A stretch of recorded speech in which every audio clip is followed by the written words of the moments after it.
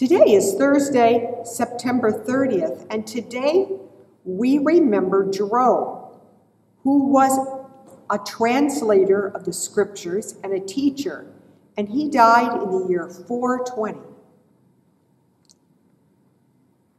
Psalm 8. When I look at your heavens, the work of your fingers, the moon and the stars that you have established, what are human beings that you're mindful of them? Mortals that you care for them.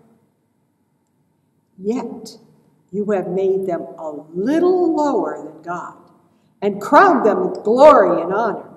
You have given them dominion over the works of your hands, and you have put all things under their feet, all sheep and oxen, and also the beasts of the field, the birds of the air and the fish of the sea, whatever passes along the paths of the seas.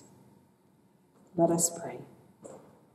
Creator God, you adorn humanity with glory and honor, and all of creation shows the majesty of your work. Grant to us the humility to care for the creation, over which you have given us charge. We pray in Jesus' name. Amen.